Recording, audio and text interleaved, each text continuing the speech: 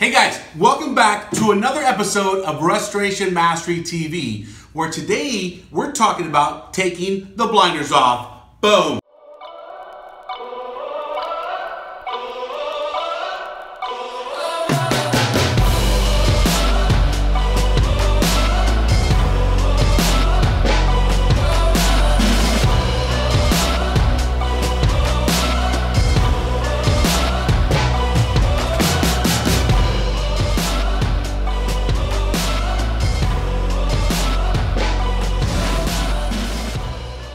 Hey guys, welcome back. And so today's episode is special from the standpoint of, by the time you're watching this, Tim and I are at the Contractor Connection Convention in Las Vegas. And if you happen to be there, look us up, let's connect, and let's chat. We'd love to talk to you and answer some questions you've got or just kind of get your feedback. Like the feedback we got, which there was probably 8 of you that said, hey, tell OP to stop banging on the dang desk because he's interrupting the microphone. Message is clear. Thank you guys. So we took the microphone off of the table because for some reason I just cannot stop banging on friggin' desks. Ask my staff, they'll tell you. Anyway, so today what we're going to do is we want to talk about the importance of vision. The importance of vision for your company, the importance of vision for your position. And the way that we're going to unpack this today is that we were interviewed by Andy McCabe. And, you know, it was a podcast interview that he did for us. And it's with the Claims Clinic. And we're going to put, you know, his website on the screen so you can get the full version. Go on his site. He's also interviewed some other thought leaders as well. But he's asking some key questions that are relevant in today's market right now. The importance of what the owners are going through, what the estimators are going through, what the salespeople are going through. And so you're going to want to listen to the entire episode. I promise you it's full of some gold nuggets. Get your pen and paper, take some notes, and I promise you'll love it. We'll see you later. Welcome to the Claims Clinic. Why don't you have a seat and show me where it hurts? Are you feeling depreciated? Has your HCV policy left you with a self-insured penalty? Having trouble with your GPP? Don't worry, you'll be just fine. The doctor will see you now. Thank you, Nurse Natalie. And thank you for coming to the Claim Clinic. This is Andy McCabe. I am your claim doctor. Every week, we drop wisdom and knowledge from the legends of the restoration industry on you.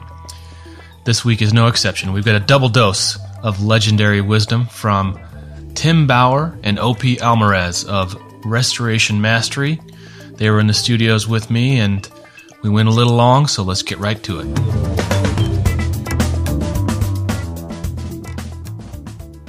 So OP Almaraz, I've been in the industry for going on just about 20 years.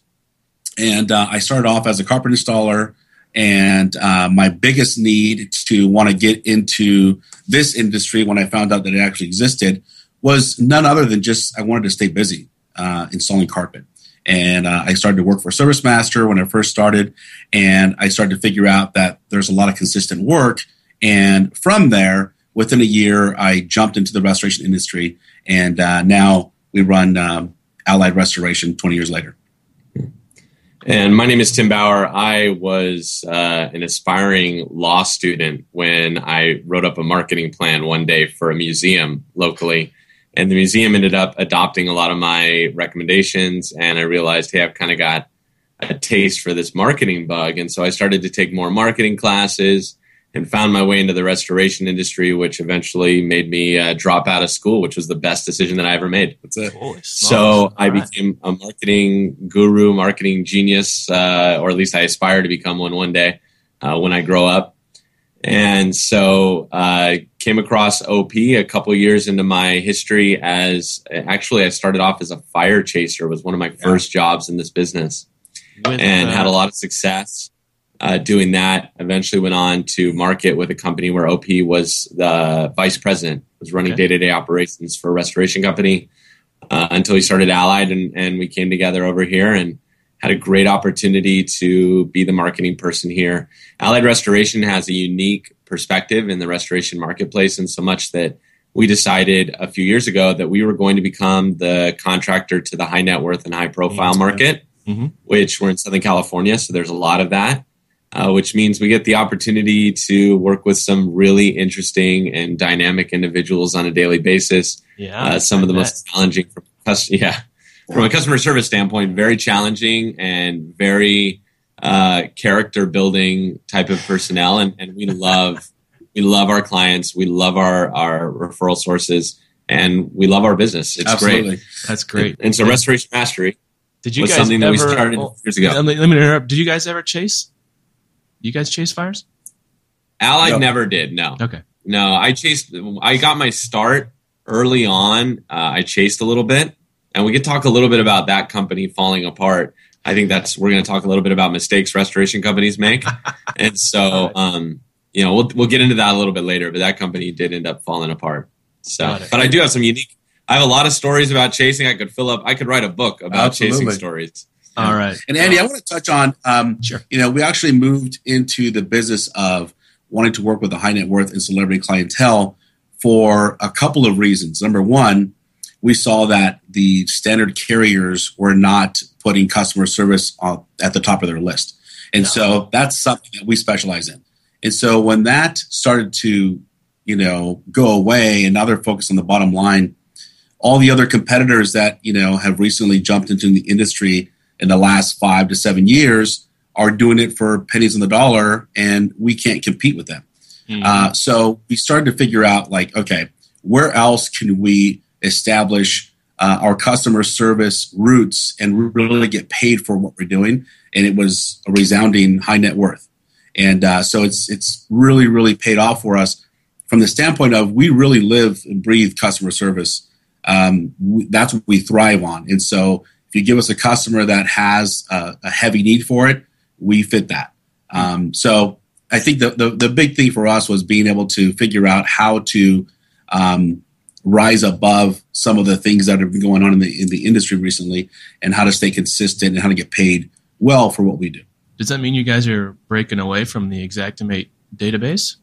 Whoa, what? I wish. No, so okay. We definitely, a lot of the homes we work in have very specialized items that require us to think out of the box and play a little bit outside of the Xactimate sandbox for sure. Yes. But by and large, unfortunately, they still want to see it framed inside of that. The difference is, of course, they're a lot more flexible, especially certain carriers that are focused on this market.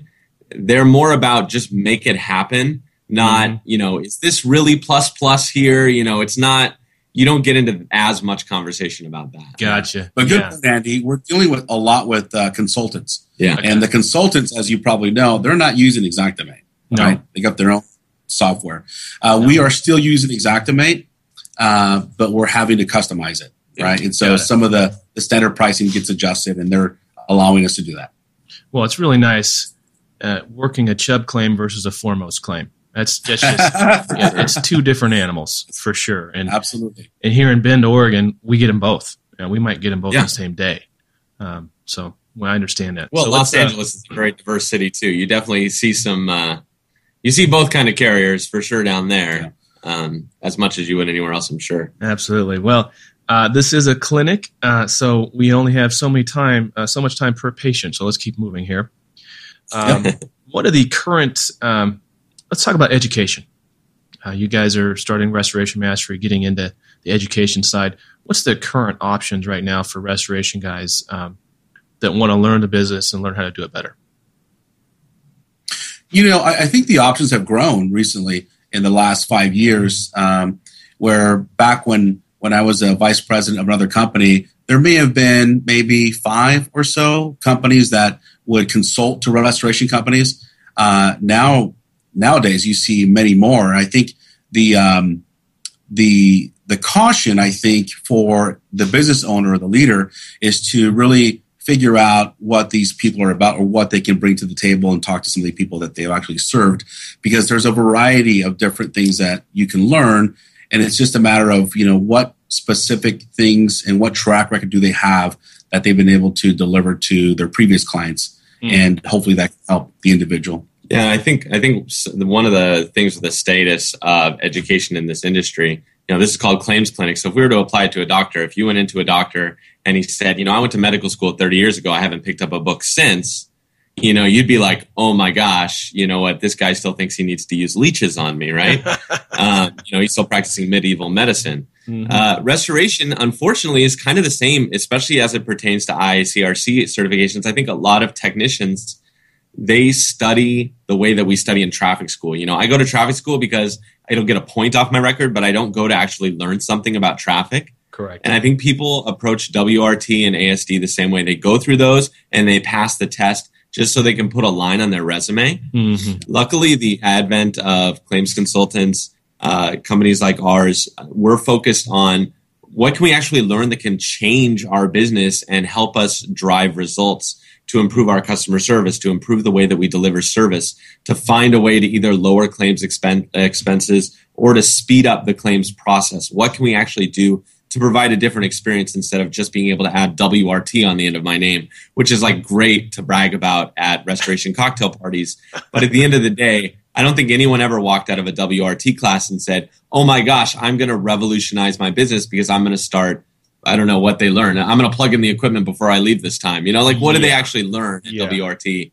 As opposed, and I'm not like calling for the overthrow of the IICRC here. I'm just saying that I don't think that WRT is sufficient to provide a revolutionary experience for a restoration customer. No, I couldn't agree more. I've taken WRT twice, and the CRT back with ASCR before it was RIA and before everything else. So I've gone through those classes multiple times. And you're right, I didn't come out of it with on fire going, man, I'm going to go change things and rock the world. So that leads into my next question. What is Restoration Mastery's unique approach then to education? I think, Andy, that the benefit, one of the benefits is that we actually work the business and we come up against all the issues, or many issues, I should say, some of which are not very sexy in nature. Some of them are just some liability issues. I mean, we've recently come across an issue that, where if we're not careful or if the paperwork wasn't correct, we could have ended up in a multi-million-dollar litigation lawsuit.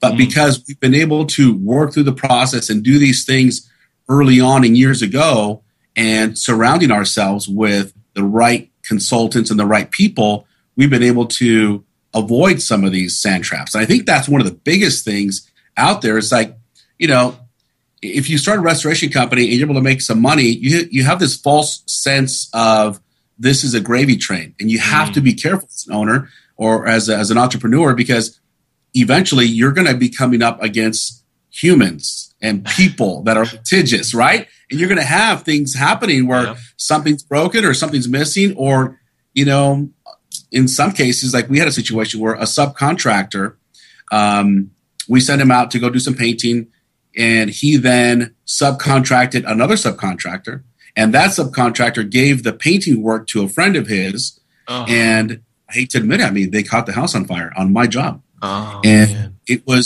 was terrible.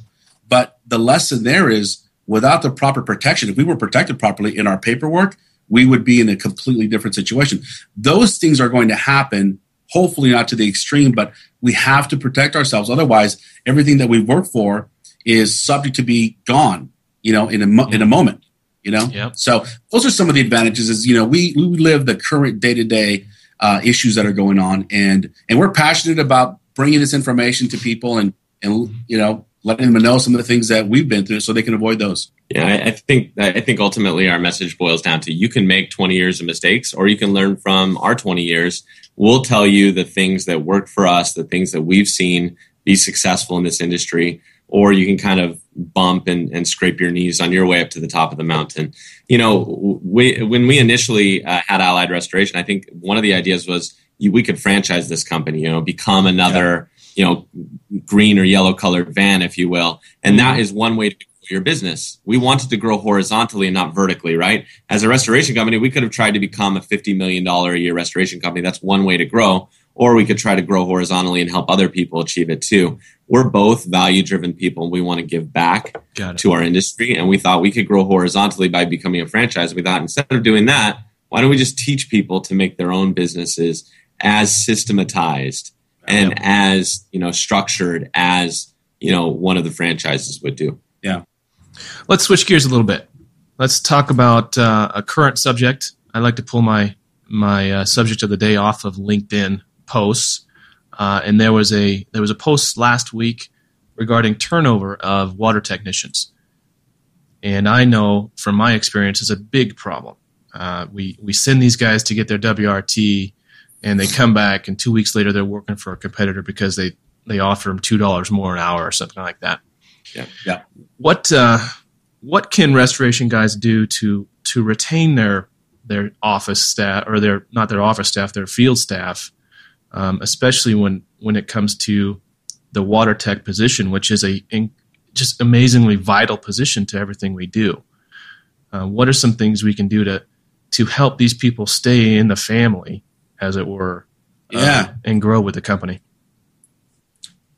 So I'll say on this, I've done a lot of hiring and firing over the years. So I have a lot of experience in this regard. And my philosophy towards hiring, whether it's for water tech or any other position, frankly, is I have always hired on personality over skill and over talent.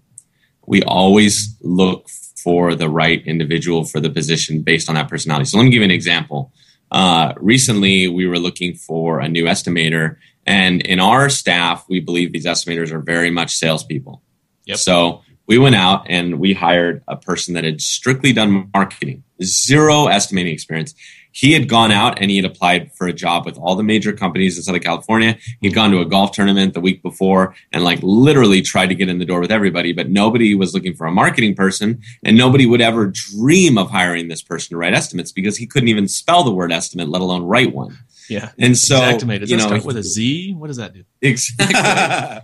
So he tried to Google Xactimate, but he spelled it with an E in front, right? So he couldn't find anything. So we take a personality test on this person, and he matched the profile for the position we were looking for. We hired him. 6 months later, one of the largest restoration company in Southern California is trying to poach him, trying to steal him. They offered him more money than we were paying him. He didn't go. Now, there's a few reasons for this. The people that we hire, we know that they're a fit for our system. We know that because we personality test them.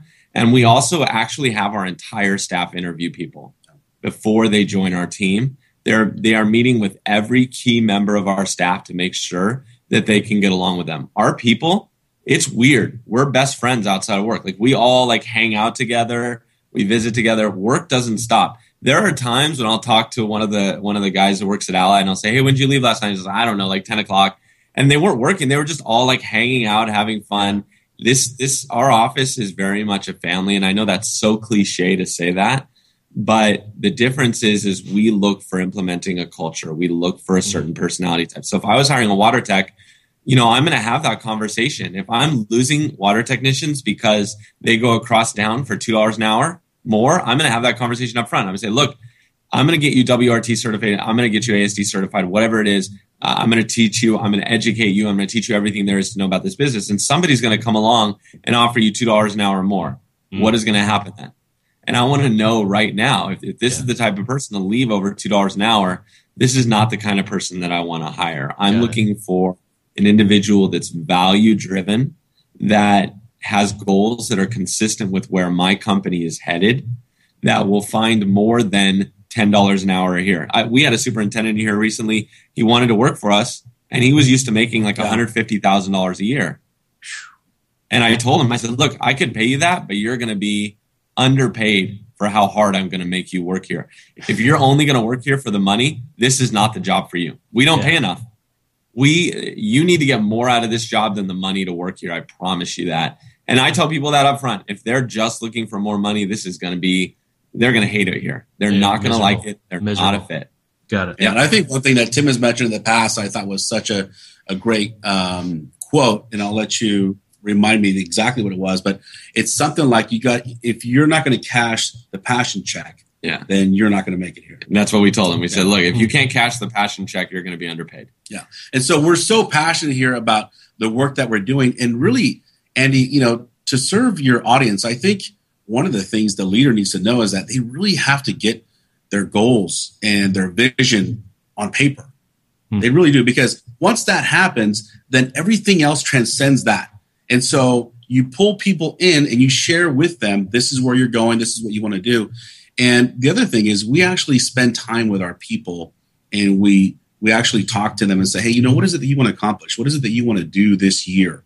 What are your goals? And we try to get behind their goals. And many times, Andy, and Tim will tell you, he tells a story very often, many times their goals as the years go on change. And so there's one employee that her goals changed. And I said, hey, look, I'd love to help you. And I helped her exit the business into something she really wanted to do. And I think as a leader, you have to be comfortable doing that, and knowing that not every employee is going to be permanent. And so as you invest in these people, genuinely invest in them, but take the time, as much as you're writing a check for $500 or $700 for the course, take the time to meet with this person, get to know who they are, get to know their values and their family life. And, are both, in two spouses, are they both working? How many kids do they have? All of those things really play a method into you being able to be the right leader to position the people in the right seat of the bus. And the more time that you take and invest into learning about them, the more strategic you can be as an owner to say, hey, you know what, John, what I was thinking about what we said last week, check this out. You know what? If you spend another 6 months or another 12 months in the water tech, I might have an opening for estimator position. In listening to what you're saying, I think that's kind of what you want to aspire to be. Is that right? And let's put our heads together to figure that out. Invest in your people from the standpoint of put yourself in their place. I think that's super valuable in order to really retain the staff that you want to keep on your team. I would much rather have the problem that I need a new water tech because I promoted my old one than my water tech left. That's two different problems. So yes, I think a very small amount of companies, not just restoration guys, but across the board, we don't take the time to write down our goals. We don't take the time to put things down on paper. So when someone asks, why are we here? Why do we do what we do? Well, it's because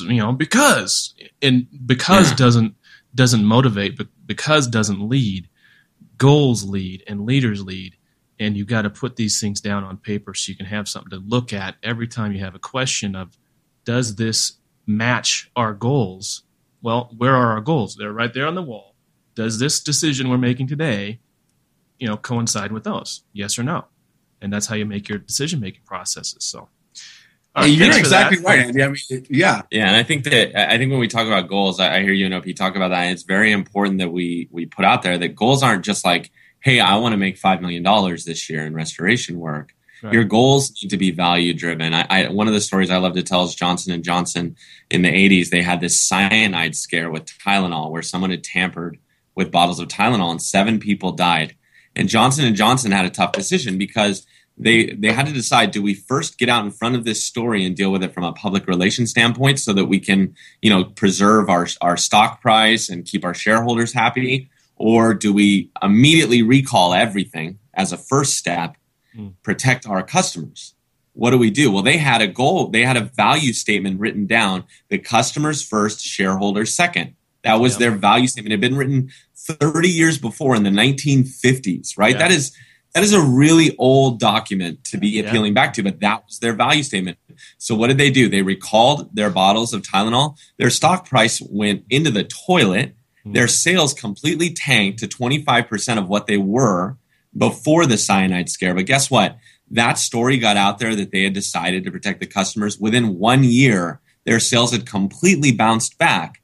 They made that decision because they clearly knew their values. They clearly knew where they were headed. So as an organization, do we set revenue goals? Of course we do. We know how much we want to do, but we also have values. And these aren't just values that we decided. We involve our staff in that. We say, look, absolutely, as an organization, what's important to us? Is integrity important to us? Or do we just want to make money? I'll tell you a true story. This is a little humbling. We went away to a retreat. We wrote down our value statement and it included the adverb profitably, right? Just one word. We exist to profitably do something. And our whole staff was like, why is profitably in there? Well, we're like, hey guys, we have bills. You like electricity. We like to keep the lights on.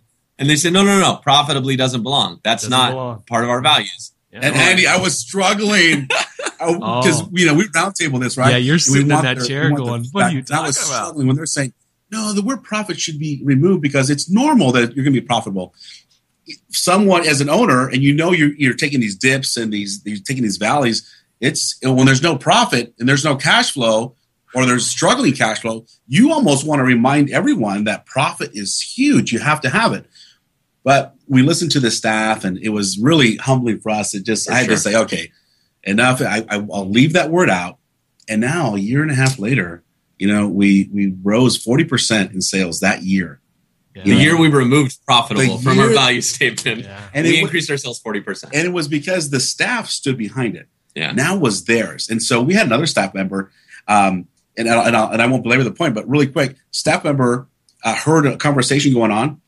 And he walked in, he says, "Hey, one of our values is integrity. Does that really match what we're about?" And I thought, that's awesome, right? Yeah. That was awesome. And it really was one of those things that everyone owns. And so we have to remind ourselves sometimes that these are the things that we all agreed that we were about, for sure. So, oh, wow. That's a great story.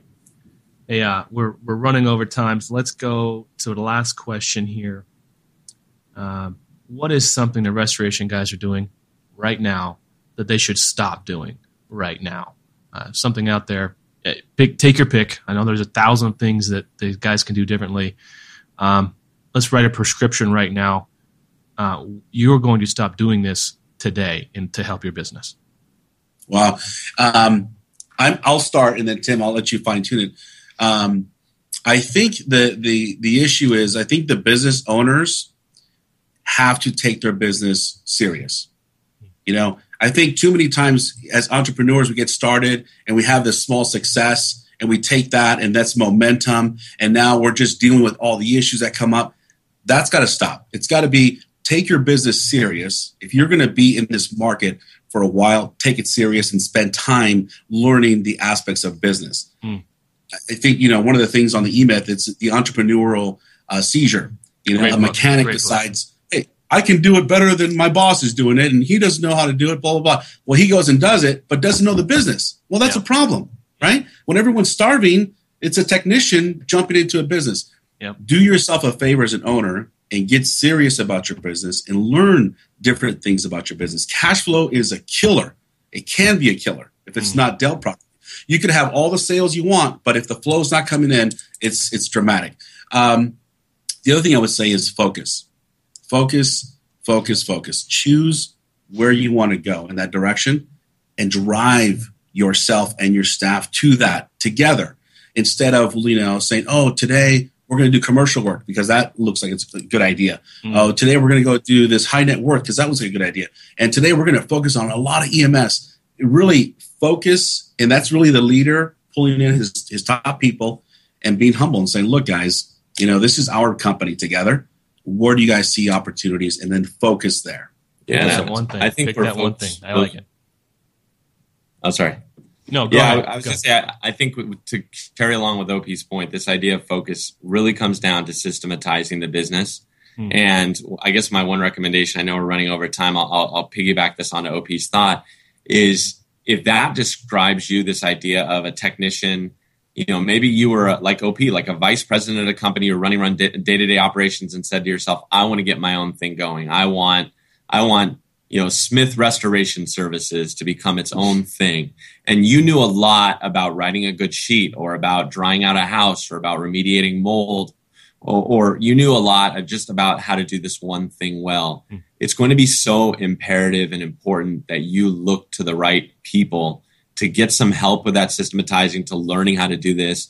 You can do what we did and make mistakes for 20 years, or you can get assistance from coaching, from training, from listening to audiobooks. The fact is we spend thousands of dollars every year self-educating, and not to mention the hours. Like we dropped E-Myth here. I've dropped some thoughts that came from Good to Great.